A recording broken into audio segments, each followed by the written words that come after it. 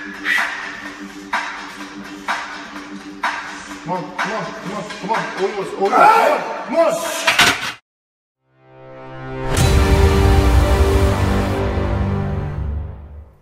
What's up guys, Matt Knight from mattknightofficial.com. I've got some bad news for you. If you're using the barbell bench press as your main source of muscular size for your chest, you're not maximising your chest training.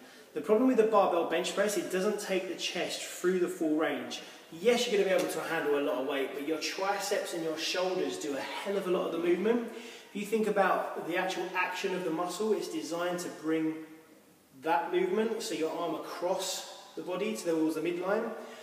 If you're using a barbell, you only ever get to there, okay? So there is a way around this. It's called inward intent. So when you unrack the bar, I want you to think about crushing your hands together, okay? So you're trying to crush the bar, and what that will do, it will activate more pec muscle fiber, and you'll get a lot more out of your chest training. For more hints, tips and advice, go to mattknightofficial.com.